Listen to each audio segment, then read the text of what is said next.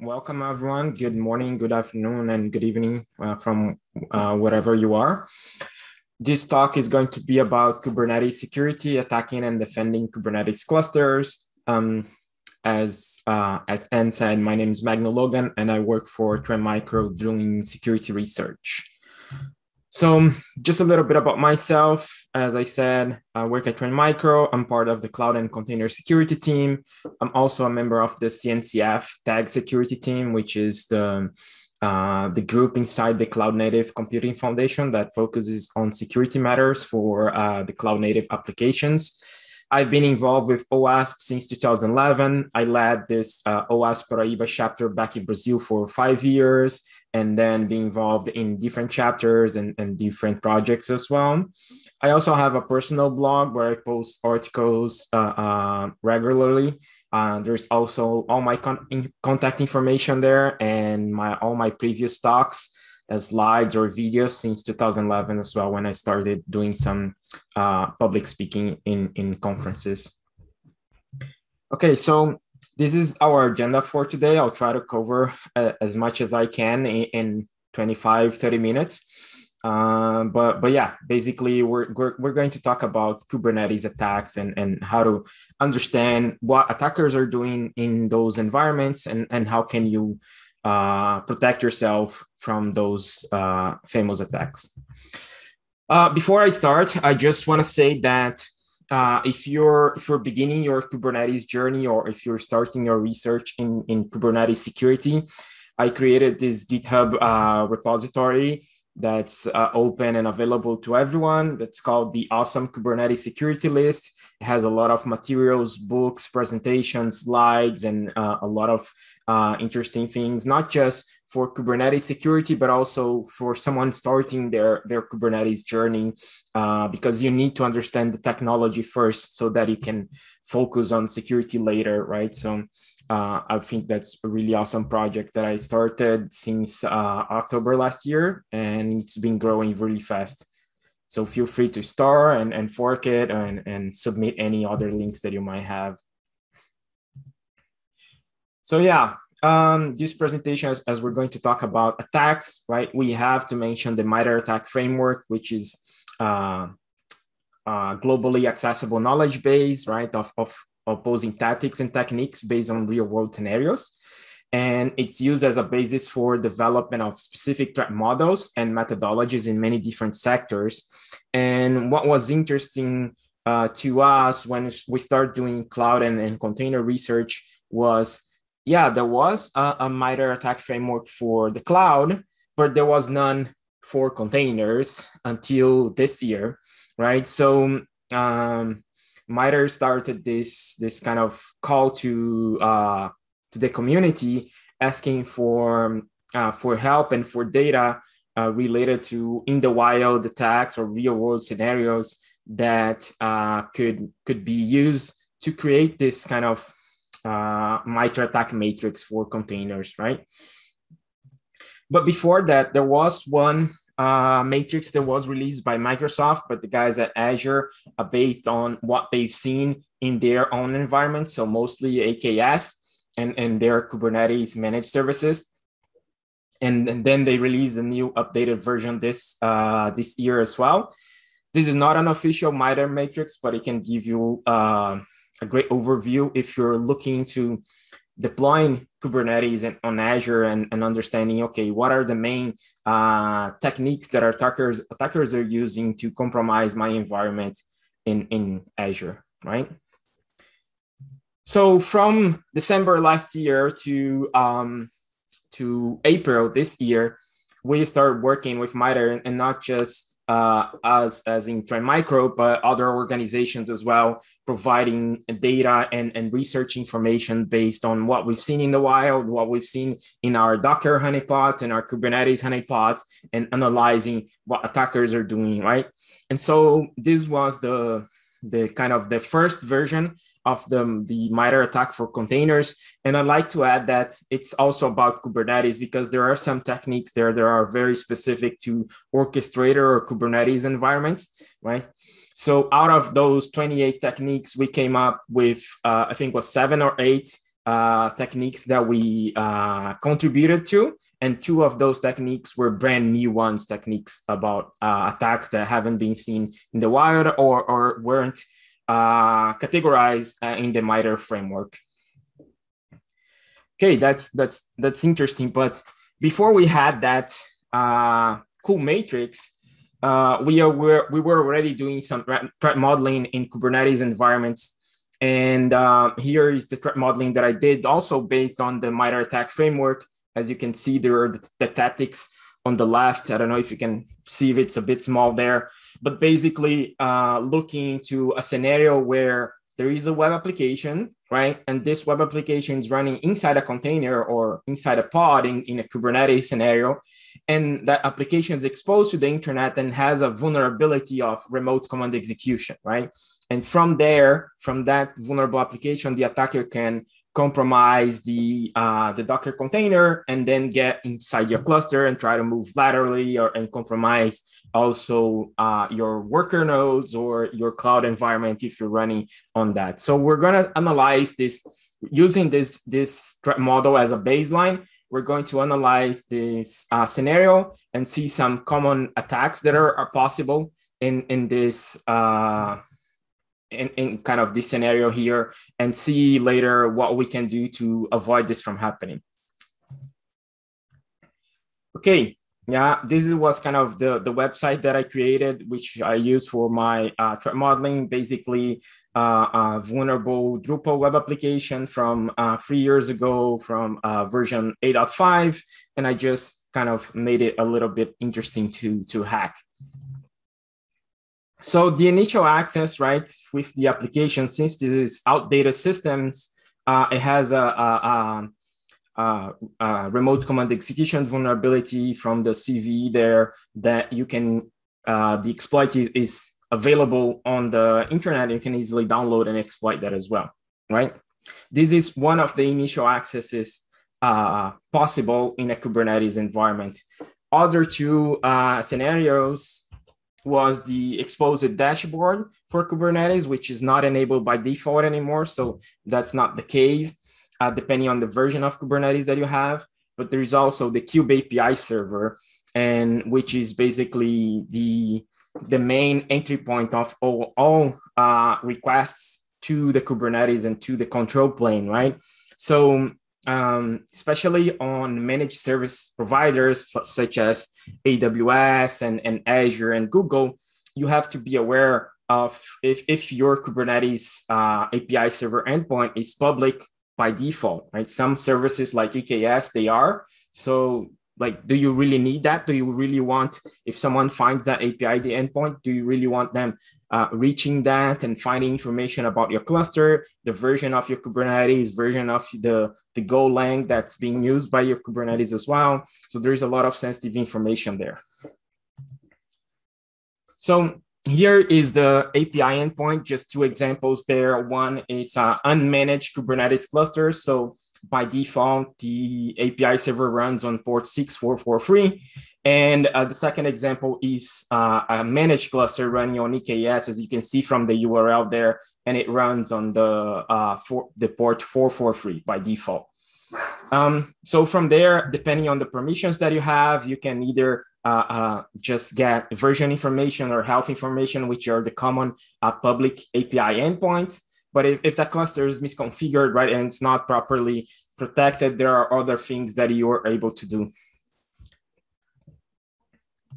So one of interesting tools that are available if you don't know much about Kubernetes and you need to either exploit a Kubernetes cluster or evaluate the security of your own cluster, there is this tool called KubeHunter, which is an open source tool provided by Aqua Security, and it helps you hunt for security weaknesses in Kubernetes clusters. It has kind of 37 rules or vulnerability detections. There are misconfigurations that help you get a better overview of the security of your cluster. Okay, let's say, I was able to exploit that vulnerability, that CVE, remote command execution, and I have access inside a container of the web application inside the pod, right? So here are some sensitive information that I can find out or grab from that pod that would probably leverage me into move laterally and find other entry points or escalate privileges, something like that, right? So first thing is the environment variables, right? If you check the Kubernetes environment variables, they're usually there for every pod and by default has information about the API server, IP, the port, and other stuff that's running. Also, on every pod, there's a location where they store the service account and the service account token, and that service account you can use to talk to the API server, right? So if you can grab that information, which is easily available once you have access to the pod, then you can impersonate the kubelet and talk to the API server.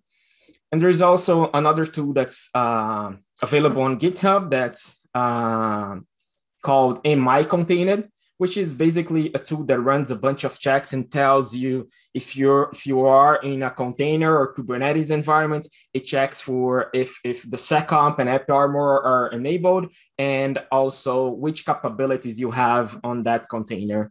So that's pretty interesting. So yeah, another possibility of attack, and we've seen that in the wild in our honeypots, is the kind of privilege escalation and kind of breaking out of that container and that cluster, right? Here is an example provided by Duffy Cooley from Isovalent, which deploys basically a privileged container in the cluster, allowing you to break out of that environment and accessing the worker nodes, processes, and files and everything, right?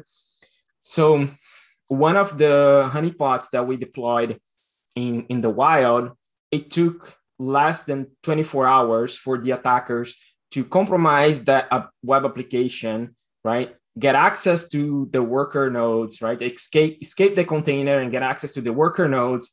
And even after that, they were able to grab the API keys of the cloud environment through the instance metadata, and they were able to deploy big instances and to mine cryptocurrencies, right? So this is kind of 95 to 99% of the attacks out there for Docker and Kubernetes.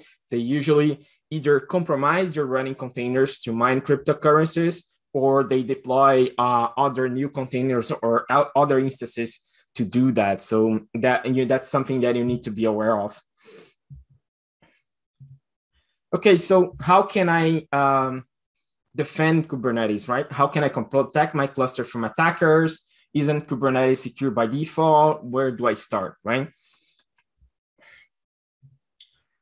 So the first thing that I mentioned in the beginning was the Kube API server, right? If you can see here, even though I search the root endpoint here of the API server, it already returns some information for me telling the API version, the status, and I can clearly see that this is a Kubernetes server running there, right, in the IP. And there are attackers monitoring the internet, and you can find information on Shodan and Sensis and all those tools to find public available servers that there is a lot of clusters exposed out there that shouldn't be, right? So if there isn't a specific business need, you shouldn't expose your Kube API server to the internet.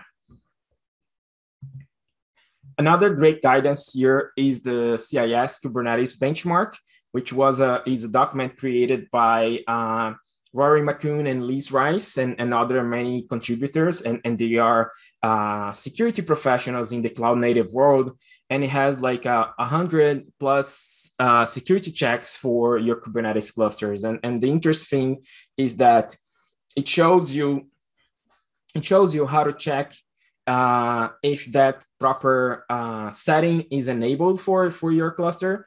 And if that's not the expected result, it shows you also how to fix that and enable that checking, right? So that's really interesting. And it has also specific documentations for EKS and GKE. And I think AKS for Azure, it should be out there soon. Of course, you're probably not gonna do that manually and this is a OWASP event. We're talking about DevOps and DevSecOps and automation. So someone already solved that problem for you, which was also open source tool from Aqua called Kubebench, which you target your Kubernetes cluster and it runs all the checks that are recommended by the CIS Kubernetes benchmark, and it sees if your cluster is following those recommendations or not. So there's like a pass or fail check, and also like a warning and tells you what you need to fix. So it's developed in Go and it's also open source. Anyone can contribute to it. Here's a basic example of the output of the Kubernetes benchmark. As you can see here, my cluster wasn't very compliant to those rules. Okay. Another thing that we need to be aware of is and we've been talking about supply chain attacks and S-bombs, right? And software composition analysis. So even before you deploy a Docker image or any kind of a container image to your cluster, you need to be aware of any kind of vulnerabilities that may be there, right? So scanning that image for vulnerabilities or for any kind of misconfiguration or malicious software, it should be also a step that you take before even deploying those in your cluster, right? So there are many tools out there that can do that for you, even depending on the container registry that you're using. They already ran some scans, and these are some of the famous ones out there. Okay, now, yeah, you scan the images that they are properly scanned. They don't have any kind of critical vulnerabilities, and you deploy them, right?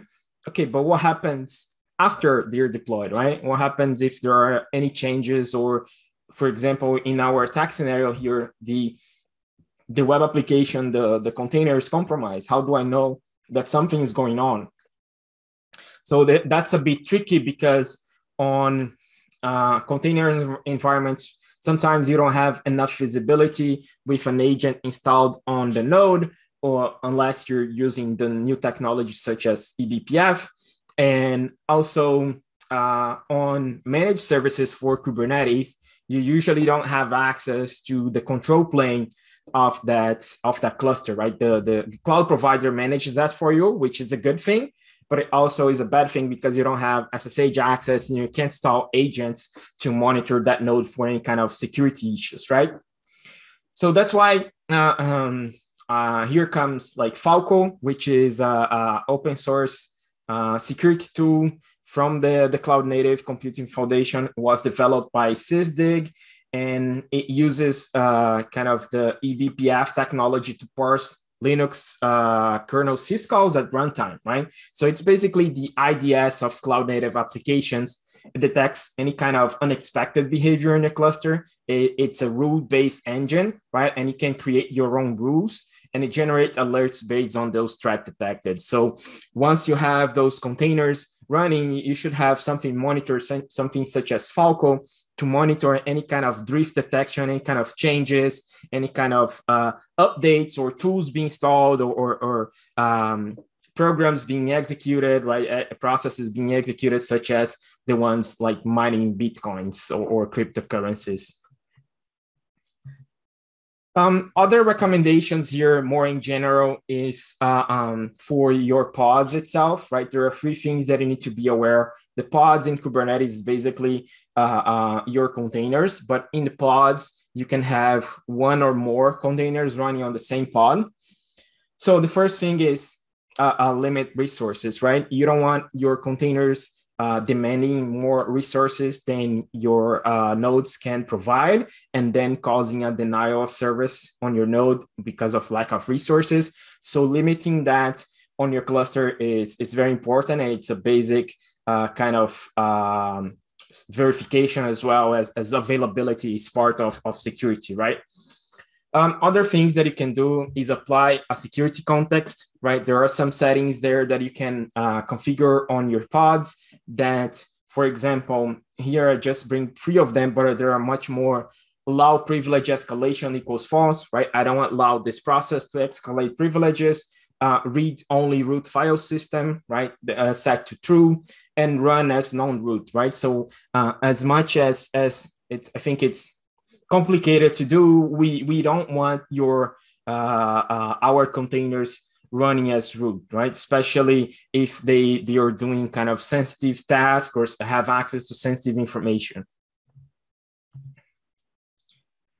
Another thing with the pods that you can do is setting the Linux kernel security modules, right? The LSM, such as seccomp, AppArmor, and SC Linux, right? So there are specific ones that you can enable there, and at least setting one of those would greatly help your security overall of your containers and avoid any kind of container breakout there. So yeah, the security context is interesting, but how do you scale that? So there was something that was used for that. It was called the pod security policy, but that's now being deprecated. You could apply that policy with all your security context to your whole cluster. There is a new policy, I think it's coming up in the new Kubernetes version already, but there is also some alternatives, and you can use that to protect your cluster. So how the pod security policy works, it works as an admission controller, right? So what does that mean? Basically, it controls the admission to the cluster, right? It's kind of the security guard of a nightclub. It checks if your container has been scanned, checks if there are any critical vulnerabilities. You can establish your own policies and see if it's coming from authorized registry and not being downloaded from Docker Hub or something like that, right? So you can do that with admission controllers on Kubernetes. Other tools that are alternatives to a pod security policy that you can use, they're also very famous there. It's OPA Gatekeeper and also Kyverno.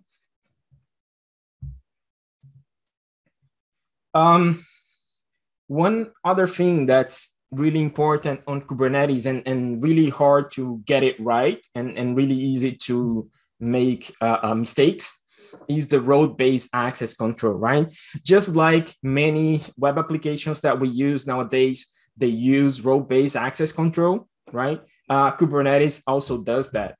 Now that's enabled by default with Kubernetes. Before a couple versions, it wasn't.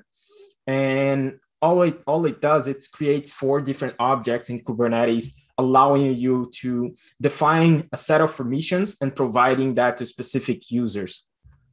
So on the RBAC or role-based access control, you have a role, which is an object that contains rules and represents like a set of permissions within a namespace. And you have a role binding, which is basically this object grants the set of permissions from a role to one or more users, right? And the other 2 objects that you have is the cluster role and cluster role binding, and which work kind of the same way as the role and role binding, but those permissions apply to a cluster level, right? So in Kubernetes, we have something called namespaces, which are basically kind of folders that allows you to separate your projects. It's a logical separation. There's no like kind of security boundaries related to it. But you can maybe have like a dev namespace, a QA, a production namespace, or you can have namespaces separated by different teams, right? And so that's why this role is very specific one, and the cluster role is more general, more permissive, because it applies to the whole cluster of your Kubernetes environment, right? So you need to be aware of that as well when you're giving permissions to your users on Kubernetes. One more thing, and I think on Kubernetes, there is like the database or the main data storage location for a cluster. It's by default, it's etcd, right? It's a key value store has all your cluster objects, all your configurations are saved there.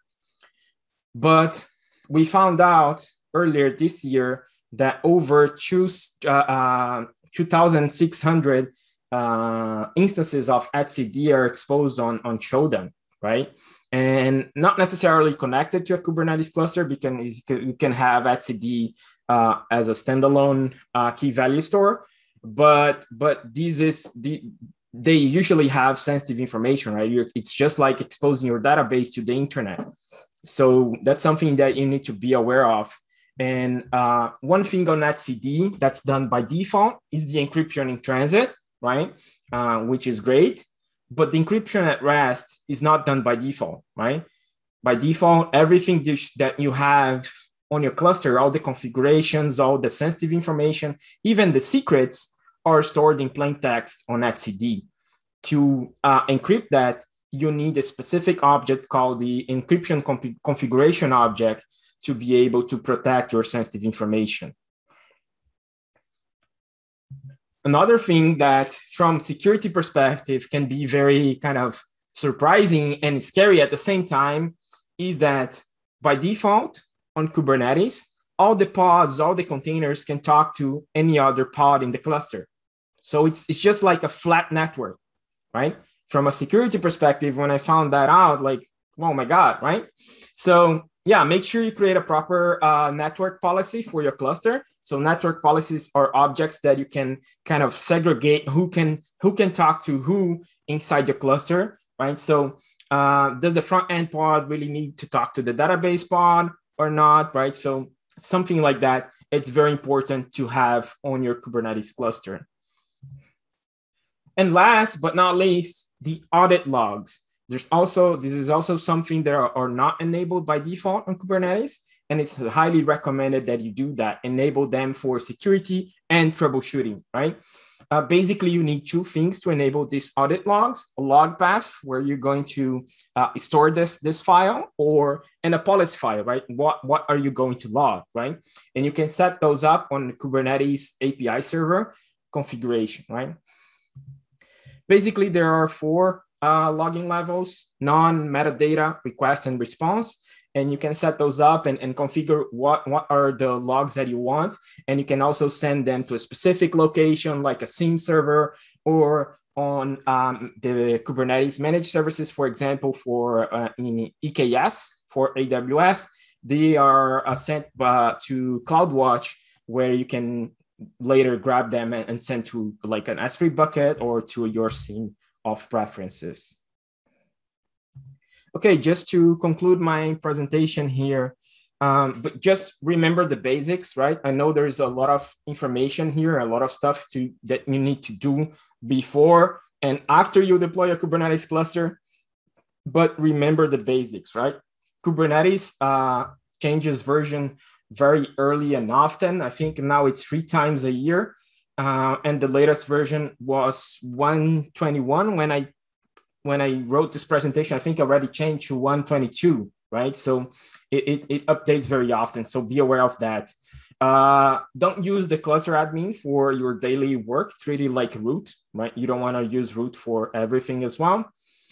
And if you're just beginning your journey in Kubernetes and you're just learning and it can be daunting and it can be a lot of complex stuff to learn, try using a Kubernetes managed service such as EKS, AKS, or GKE, because a lot of the security stuff and a lot of the kind of the grunt work they handle for you. So it's probably better to try that first. And don't forget to check out the CIS Kubernetes benchmark for more security best practices. So thank you for everyone for having me here and for OWASP for this great event. And I'll be available on Slack for questions. Thank you.